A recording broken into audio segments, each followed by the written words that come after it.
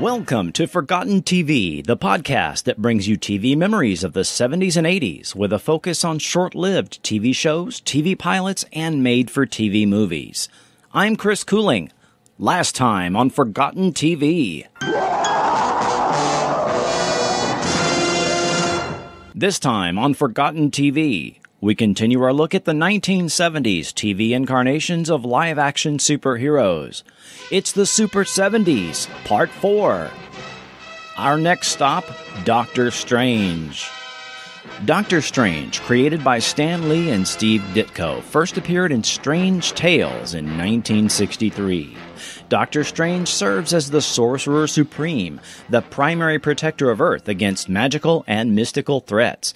Yes, Doctor Strange was created during the Silver Age of comics to bring a different kind of character and themes of mysticism to Marvel Comics. Doctor Strange was a brilliant, egotistical surgeon. After a car accident severely damages his hands and hinders his ability to perform surgery, he searches the globe for a way to repair them and encounters an ancient sorcerer, the Ancient One. After becoming one of the old Sorcerer Supreme's students, he becomes a practitioner of both the mystical arts as well as martial arts. He obtains a costume embedded with mystical objects which give him added powers. Strange is aided along the way by his friend and valet, Wong, originally a stereotypical Asian manservant, and a large assortment of mystical objects. He takes up residence in a mansion called the Sanctum Sanctorum, located in New York City. Later, Strange himself takes the title of Sorcerer Supreme. The character gained popularity primarily with the college crowd in the countercultural 1960s. In the late 1970s, when CBS obtained the rights to several Marvel characters and was already airing Spider-Man as well as The Incredible Hulk, writer, director, and producer Philip DeGeer, who had previously worked on The Bionic Woman and Black Sheep Squadron, was tasked with manifesting Doctor Strange in his first television appearance. According to sources I've read, this production is the one that had the most input from Stan Lee. TV and film actor Peter Hooton was cast as the title character Doctor Strange. Prolific TV actress Jessica Walter was the evil Morgan Le Fay. Modern audiences probably recognize her the most from her voiceover work on Archer, as well as being Michael Bluth's drunken mother on Arrested Development.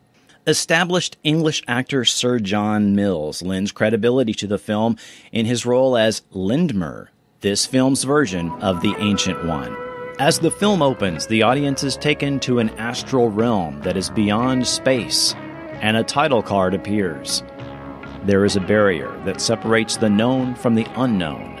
Beyond this threshold lies a battleground where forces of good and evil are in eternal conflict. The fate of mankind hangs in the balance and awaits the outcome. In every age and time, some of us are called upon to join the battle. The movie opens with Morgan Le Fay talking to an evil disembodied head with lots of vocal fry. Master. Raise your head and look upon me. Would it please you to be of service to me again? It would please me. 500 years ago, you failed me, Morgan. You allowed the greatest of the sorcerers on earth to overcome you. My victory was denied to me because of you. Long ages have I contemplated my revenge. This time I will not fail. Then I will send you into the world you have been exiled from. Find your enemy under the ancient symbol of light. The time now comes when he must pass on the powers entrusted to him. He grows old and weary of the burdens of his life on earth. Destroy the old man before the powers are past, and victory will be ours. You have 3 days to accomplish this. If you cannot defeat the old man, then strike against the successor. Who is to be the successor? Look for the ring and the ancient symbol. The one who wears the ring is the one who is chosen. You will not fail in this, Morgan. Morgan, or my punishment will be swift and terrible. You have 3 days to bring me my victory, and only 3. So may it be. We then cut to New York City and the Sanctum Sanctorum, where the old sorcerer is about to give us even more exposition. Her name is Morgan Le Fay. Study her face and remember it. What does it say? One day you must take up Latin. The Enchantress, Queen of the Sorcerers, the Dark Queen. And she hasn't aged. Working evil has a few advantages. The barriers are crumbling. Morgan is to be the first of the Dark Ones to cross the threshold. Her purpose is to destroy me. Let her take my life then, if she can. No, you cannot interfere. Not yet. It's an ancient art to use an enemy's strength against him. We have 3 days to prepare the initiation. Find Stephen Strange. Stephen Strange is a psychiatrist at modern East Side Hospital. The dialogue suggests he is evidently something of a self-absorbed ladies' man, but also a competent, caring doctor. Le Fay appears in modern New York City and mind controls a random college student, Clea Lake, into pushing the old sorcerer off a bridge. He survives, but Clea will continue to have after effects from the psychic assault she experienced. Wandering into the street after dreaming about what she did while under Le Fay's control, she is brought to the hospital where Dr. Strange is called to examine her. He is soon paid a visit by Lindmer, who is using Jedi mind tricks all over the hospital. Who are you? I'm sorry. I neglected to introduce myself. Do you believe in evil, Doctor? No. I believe in the human potentiality to do good, to do evil. Evil per se. No, I don't believe in that. Unfortunate. It won't make our work any easier. What are you trying to say to me? We can help this girl, Clea Lake. She's in grave danger. And I can promise you, the illness is beyond your capacity to cure by conventional means. Now, I can't force you to do this, but if you choose it of your own free will, then come to my house. But I must warn you, there's danger in it for you as well. Is that all? Well, I think that's enough for now. Good day. Clea's condition worsens, and Dr. Strange decides to go talk to Lindmer. My father gave me this ring, or actually left it to me in his will. The design on it's the same as your attic window. I also saw it on your calling card. So it is. Well, what's going on here? More than meets the eye. I was acquainted with your father. He and I shared some of the same interests. He was a greater man than most people realized, and his death was tragic and untimely.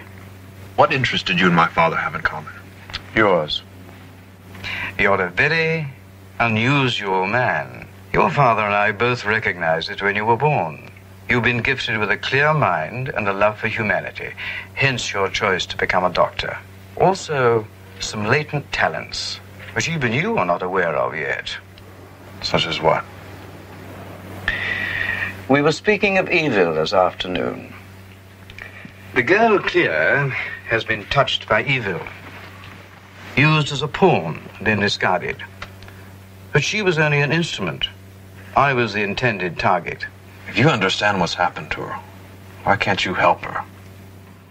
Because the powers at my command are waning. I have nearly served my time. And to rescue Clea would expose me to an enemy who would certainly destroy me. But I can work through you to save her. What are these powers at your command? The Hermetic Arts. The ability to take the fundamental forces of the universe and direct them, control them with the will. Alchemy, sorcery, magic, or science. It's been called by many names. I don't think I'm ready for this. I think you are. You're telling me you're a sorcerer. And my father Was he like you? No. But he gave me the ring. And one day he knew you'd come for me, didn't he? After Doctor Strange agrees, Lindmer sends him on a trip to retrieve Clea from the astral plane, where Strange immediately finds her, as well as quickly dispatches an evil being. But it turns out Morgan has been pulling her punches when it comes to Doctor Strange, and she has some splaining to do to the Nameless One. How have I toyed with you? I don't understand. This mortal, Stephen Strange, is the one chosen by Lindmer to succeed him. Thrice you had the opportunity to slay him, and thrice you stayed your hand. Why, Morgan? I commanded Belzeroth to bring him to me. It was he who failed. Do not lie to me, woman. Why have you spared him? I am still a woman. And the man attracted me. Then you find no satisfaction in my service. I would feel the warmth of a man's arms again. After all these years alone. So, Strange has saved Clea, but it still seems like he is not quite a believer. I don't know what you did to me last night. I don't want to know. It doesn't matter. I don't want anything more to do with it. As you wish. The choice is yours. Evil isn't a real thing. It's a condition of the mind, dysfunctional, destructive, and incurable. You called me a rational man. I am. I want to stay that way. I'm sorry I can't accept it. The choice is yours.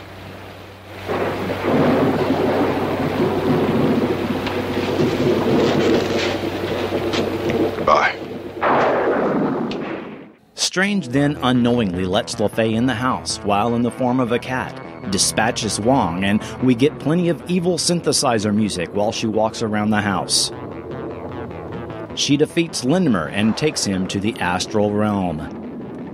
LaFay interrupts Strange's date with Clea and still wants to get busy in spite of her prior chiding from the Nameless One.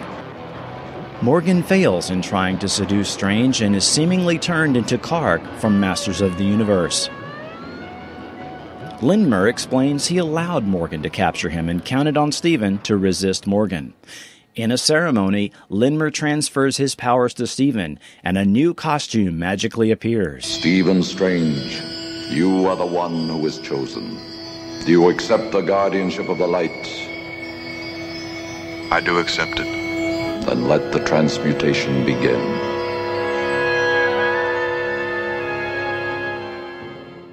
It is done. I felt tremendous pain. Energies beyond your comprehension were circuited into your body. The circuit held. Have I become the sorcerer? You will be, when the Ancient One has taught you how to use your powers. You're like a child with a loaded gun. Unless you're careful, you can harm yourself or others. You have inherited the powers, but not the knowledge or the wisdom that must accompany them. Yet, What have I become? more than a man. As we wrap up the film, we inexplicably see Morgan on TV in a store window being interviewed about her new self-help method, letting us know the forces of good have won the battle, but the war is far from over. She will be back, if this show gets picked up as a series.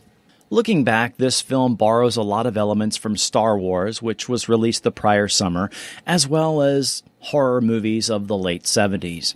It is a little cheesy, but not nearly as terrible as many reviews state. It does seem to be popular to criticize actor Peter Hooton's flat performance. He did seem to have the same expression in every scene. The Nameless One creature looks like something from the Star Trek episode Spectre of the Gun with the alien Melkoshian that was an elongated head. People criticize the motivation behind the Morgan Le Fay character.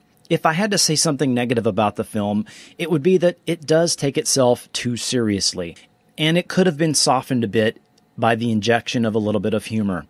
The final TV version of his costume that he ended up in looked far better in the original concept art for the movie.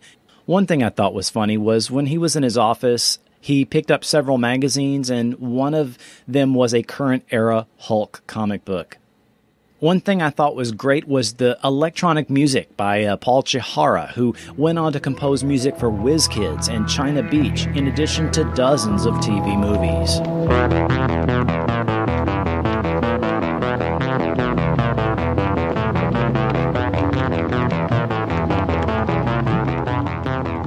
Great stuff. We also got some great uncredited voiceover performances by Michael Ansara, Ted Cassidy, and David Hooks. This TV movie aired at 8, 7 Central against 8 is Enough and a repeat of Roots Part 2. Now, this was the pre-VCR 70s. I mean, yes, a year earlier, VHS VCRs were released to the public, but only the most well-heeled early adopter would have had a video recorder when this actually aired. And a lot of people chose to tune in to Roots Part 2. And you can see what they mean by the concern about being the superhero network. On Tuesday night, they had Spider-Man. Wednesday night, The Incredible Hulk. Friday, they were airing Wonder Woman. So there was definitely a concern with having a superhero on the air nearly every night, which something is not much of a concern now if you see the current TV schedule. This film was pretty much forgotten about for 15 years, but was released on VHS in 1993, and video captures of this were easily findable on YouTube for quite some time. But as public interest was generated in last year's Marvel Studios' major motion picture release of Doctor Strange, Shout Factory obtained the rights to the 1978 TV movie last year and evidently had all those videos scrubbed from YouTube. Fortunately, they released a great-looking DVD, the video quality of which is pretty much the best you could possibly hope for from a 70s TV movie. This week, Gary Berghoff guest stars on Wonder Woman. Next stop, Times Square, where David Banner, man on the run, stops to defend a few small businessmen from the mob, only to find out it provokes another uncontrollable transformation to the Incredible Hulk. Then CBS On the Air comes in for a close-up look at the many incredible moments that made Friday a most unforgettable night. CBS On the Air after Wonder Woman and the Incredible Hulk, starting Friday at 8, 7 Central and Mountain. Wonder Woman and the Dukes of Hazzard will not be seen tonight, so that we may bring you this special CBS presentation. In 1976, Universal Television evidently picked up the rights to 12 Marvel characters from Marvel Comics for just over $1,000 each. Evidently, a Submariner TV movie was in the works, but was never made. Having now brought Captain Marvel, Spider-Man, the Hulk, and Doctor Strange to television, as well as picked up the final seasons of Wonder Woman, the final hero to make it to 1970s television was Captain America. Captain America was created by Joe Simon and Jack Kirby, and first appeared in Captain America Comics #1, published in March 1941. Captain America was designed as a patriotic super soldier who often fought the Axis powers of World War II, and was one of the most popular characters during this era. The popularity of superheroes waned following the war, and Captain America the comic book was discontinued in 1950, with a short-lived revival in 1953. Since Marvel Comics revived the character again in 1964, Captain America has remained in publication ever since. Captain America wears a costume that bears an American flag motif and is armed with a nearly indestructible shield that he throws. Originally, Steve Rogers, a frail young man enhanced to the peak of human perfection by an experimental serum to aid the United States government's efforts in World War II, he is often associated with the Avengers as well as the agency S.H.I.E.L.D. His first TV appearance was in the 1966 syndicated cartoon The Marvel Superheroes by Grantrey Lawrence Animation, and had this theme song. When Captain America throws his mighty shield, all those who chose to oppose his shield must yield.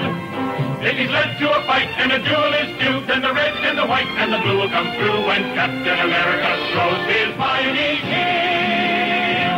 With a story by Don Ingalls, writer of 2 episodes of Star Trek, as well as Police Story, Fantasy Island, and several TV westerns, and an early directorial effort by prolific TV director Rod Holcomb, CBS and Universal Television brought a live-action version of Captain America to 1979 TV audiences. Titled Captain America, the film starred Reb Brown as Steve Rogers, Captain America, Lynn Berman as Simon Mills, and we also had an appearance by perpetual bad guy Lance LeGault. Instead of a World War II setting, we get a lengthy opening sequence of a mellow custom van driving up the California coast. Hey, Steve-O. How you doing, buddy? Real good, man. Real good. Yeah, where you been? I figured you got out of the Marines 2 weeks ago. Well, I've been coming down the coast slow and easy, kicking back. Pretty mellow set of wheels. Yeah. It's going to be my home on the road for the next few years. All right. While Steve is driving up the coast slow and easy, a couple people are trying to get in touch. One is Simon Mills from National Security Laboratories. The other is an old friend, Jeff Hayden, with a vague request for help, and that Steve come to his house that night to explain. On his way first to see Simon, some bad guys create a detour and an oil spill, sending his sweet custom van off the cliff. The van is wrecked, seemingly beyond repair, and Steve continues on his way to see Simon Mills on his dirt bike. Steve, I'm Simon Mills. I'm afraid I don't place you. Well, I'm not surprised. We've never met, though I feel I've known you ever since you were a kid. Your father was my doctoral advisor. I assisted him in most of his experiments. Simon explained Steve's father's research developed a formula they called FLAG for full latent ability gain, a super steroid. It turns out Steve's father was more than just a researcher. Well, with your father, Steve, FLAG was a great deal more than just a lab experiment. What do you mean? I mean, he injected himself with the serum, and it worked. It worked, Steve. Do you understand what that means? Because it worked, he could accomplish things no other man could hope to. And so, he dedicated his life to helping the little guy in our society, to righting wrongs that the law wouldn't or couldn't touch. You mean he was a super crime fighter? In one sense, I suppose you could call him that, yes. And now you want me to take his place? No one else can. Steve is tired of serving his country and is not hot on the idea of helping in this capacity. He goes to his old friend's house and finds him dying. It turns out criminals were after some film Hayden had that had top-secret information that would allow them to complete a neutron bomb, a nuclear device that minimizes physical destruction while maximizing the death toll from deadly neutron radiation. The bad guys stage another accident for Steve, this time injuring him severely in another trip off the cliff on one of those dangerous California coastal highways. There's just one chance. In a scene reminiscent of the $6 Million Man, Simon administers the FLAG serum to save Steve's life. Even though FLAG saved his life, Steve still isn't down with anything Simon has to offer. As soon as you're well enough, we'll start testing. No, Simon. We won't. What do you mean? We will not test. We're not going to find out what FLAG may have done to me, because I don't want to know. Steve, you owe it to science to continue... To continue something I didn't start? Something that may kill me in a week, a month, a year? To continue something your own father started, and that so far has saved your life, not taken it.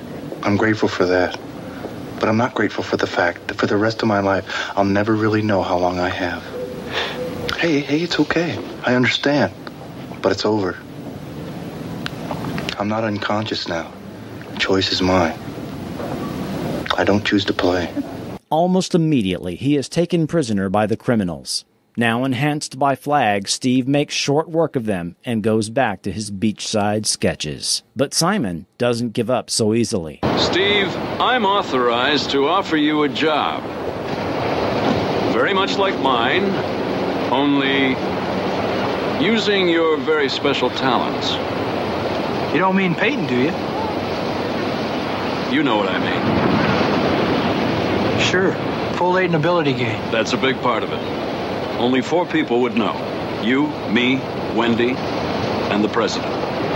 Does he really know about me? And you're going to make me look bad if you refuse. I've even gone so far as to have some very special equipment designed with you in mind. I'll think about it. Anything you say. For your scrapbook.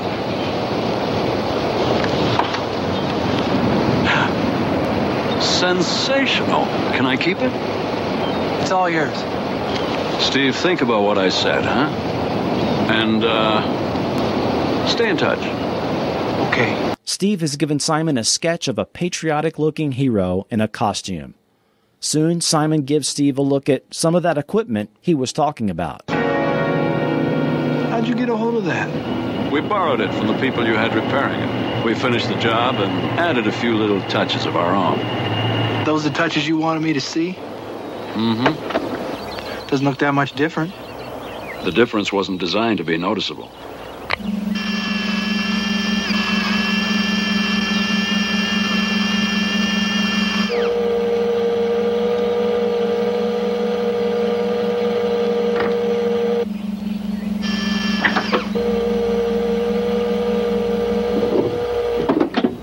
Hey, this thing scramble eggs on Sunday too?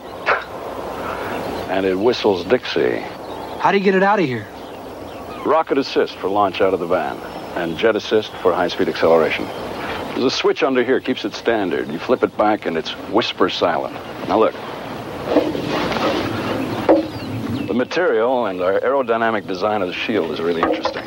It's bulletproof and a rather deadly weapon. Why don't you try it out, see what it can do?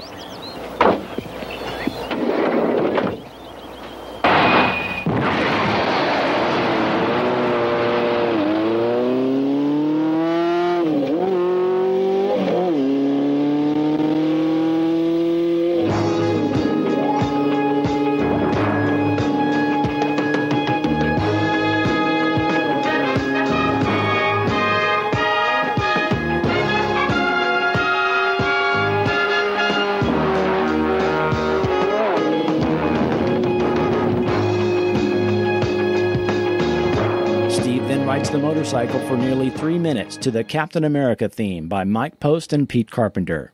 The bad guys show up in a helicopter and start shooting at Steve, but he manages to leap onto the helicopter from the motorcycle and end the assault. Remember that film the bad guys were after? It's finally found, and the bad guys complete the neutron bomb. Steve finally decides to go after them where they're hiding at an oil refinery. Simon has one more thing for him. You're going to need something to protect you on that bike anyway.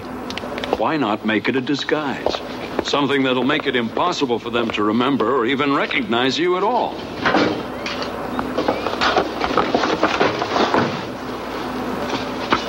You gotta be kidding. This is my drawing. Why not? It's perfect. They ridiculed your father, remember? Called him Captain America and finally murdered him. Be Captain America, Steve. Jam Captain America down their throats, and at the same time protect yourself. Steve gets to the oil refinery and finds out the bomb is already gone, having left on a truck. There's nothing you can do. It's too late. Too late for what? It's too late to stop him. They pulled out 4 hours ago. What's he going to do? Tell me. He's got the bomb. The neutron bomb. What's he going to do with it? At noon, they're all gonna die.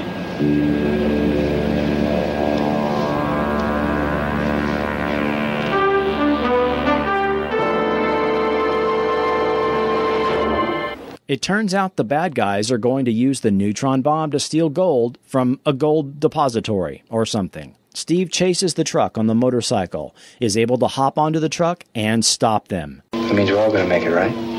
Right.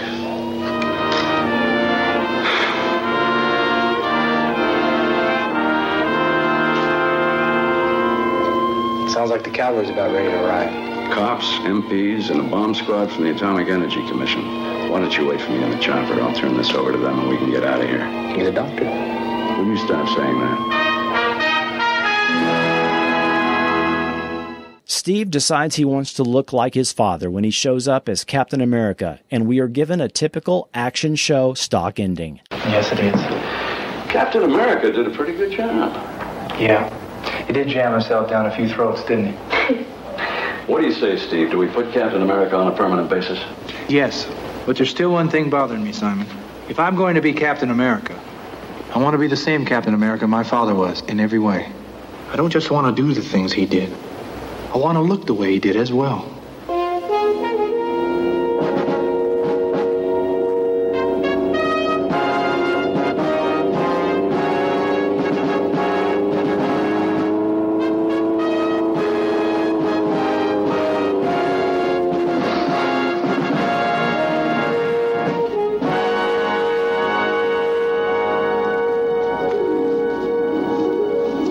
How do you like it, Simon?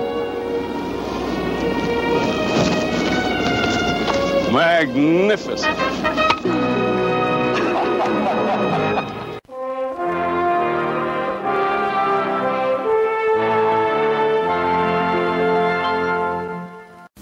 The Incredible Hulk meets Captain America, each a foot tall with flyaway action pack. Assembly required. Just hook up the flyaway pack, and here comes Captain A. Avalanche! This is a job for the Hulk. The Incredible Hulk with a waist that's mean, lots of muscle and skin that's green. You can make 'em fly. Captain America and the Incredible Hulk, both with flyaway action pack, each sold separately by Mego.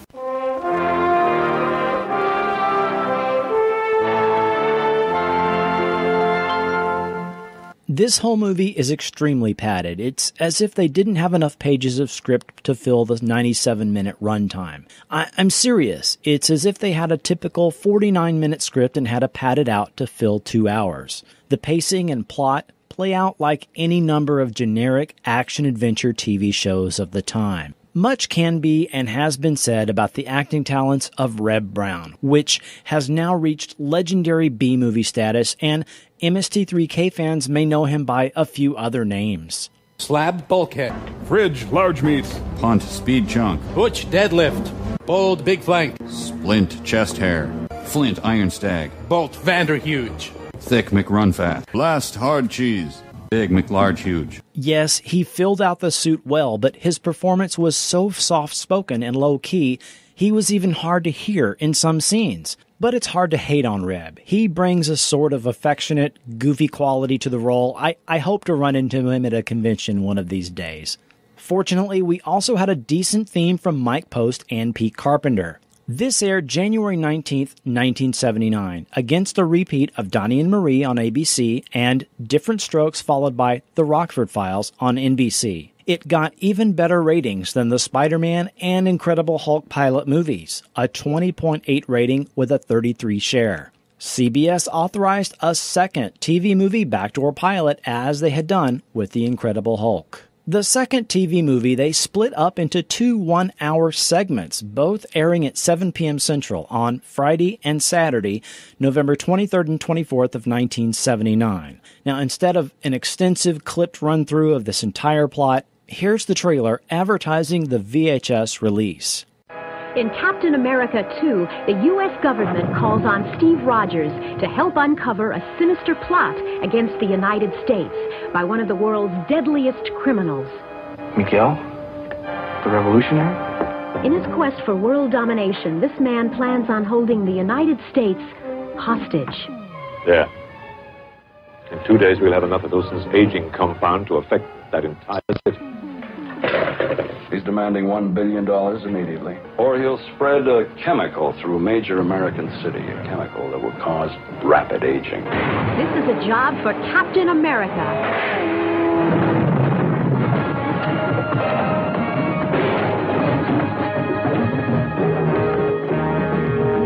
Reb Brown, Christopher Lee, Connie Selica, and Len Berman star in this high-flying action-adventure tale as America's greatest hero battles against overwhelming odds in Captain America 2, Death Too Soon. Both Reb Brown and Len Berman reprise their roles, and Christopher Lee, as well as Connie Selica, are added to the cast.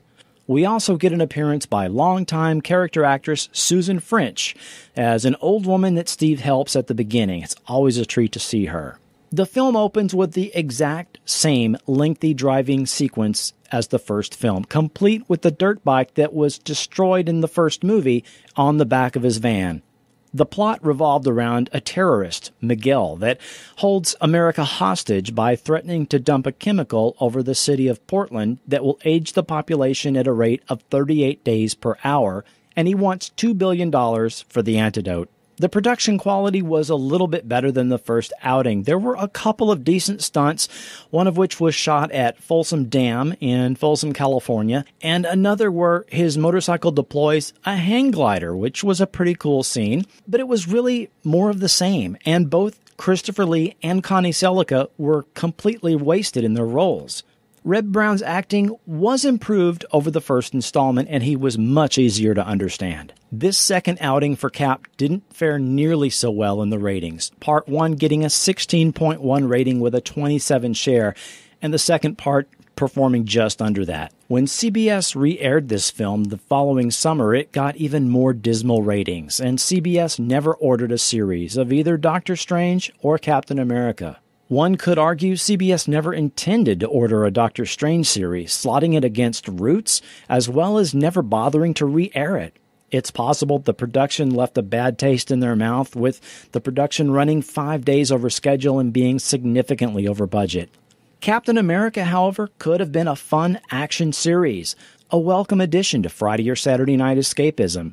Perhaps they felt it was just too similar to ABC's The $6 Million Man, which had just ended its 5-year run, or it was another casualty of CBS not wanting to be the superhero network. Just like 1978's Doctor Strange, these Captain America TV movies are no longer findable on YouTube in their entirety, but were released in 2011 on a DVD by Shout Factory. While the Doctor Strange DVD looked great, the same cannot be said for this DVD, which looks like they used the same video masters as the previous VHS releases. And the audio was just as bad. The crackle you heard on the sound clips was on the DVD.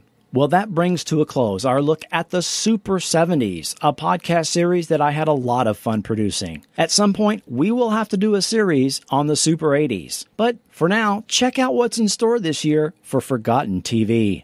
Coming this year on Forgotten TV.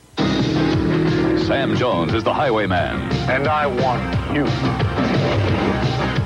Jacko is Jimmo. Together, We're a salt.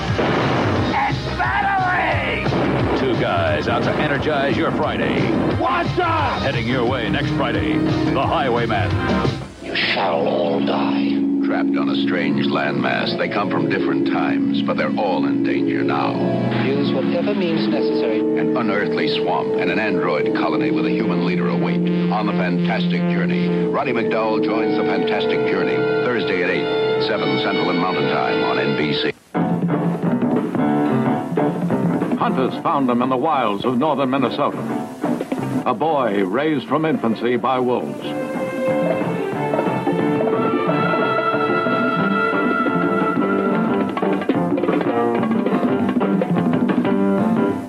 They captured him and brought him to the university where I was conducting research on human behavior. I named him Lucan.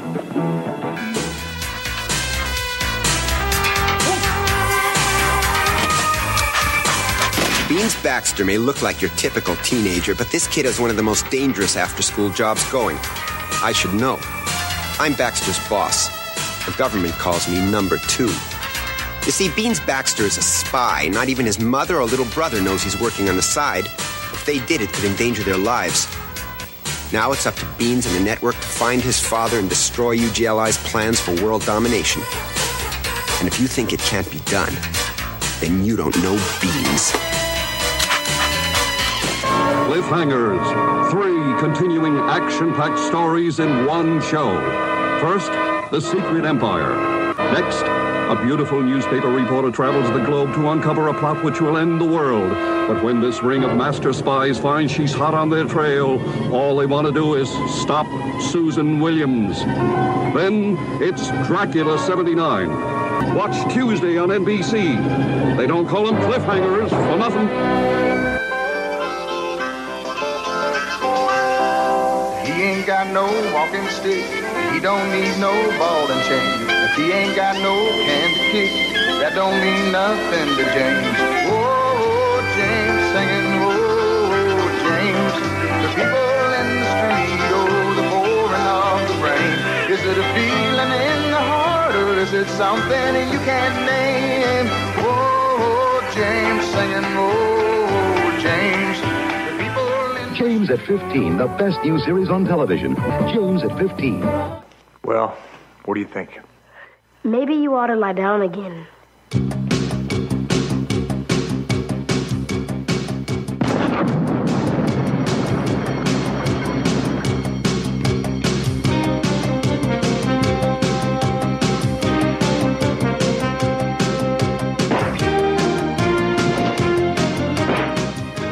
Sam J. Jones stars as the Spirit, Friday night on ABC.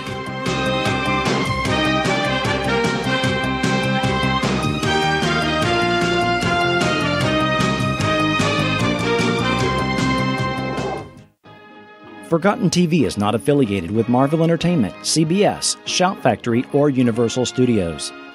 Doctor Strange, Captain America, and related characters are the property and trademarks of the Disney Company and Marvel Entertainment, and no infringement is intended.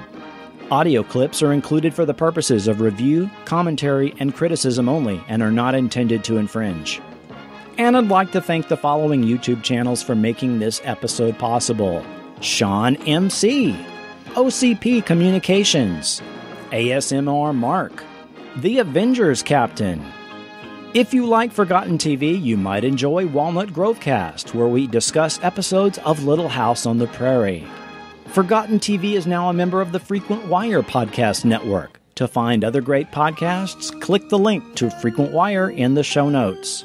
Subscribe to Forgotten TV on iTunes, Stitcher, or wherever you get your podcasts. To interact with me on Facebook, Twitter, YouTube, or to easily support the show by doing your regular shopping on Amazon, that's all linked up for you at Forgotten.tv. Until next time, I'm Chris Cooling, and this has been Forgotten TV.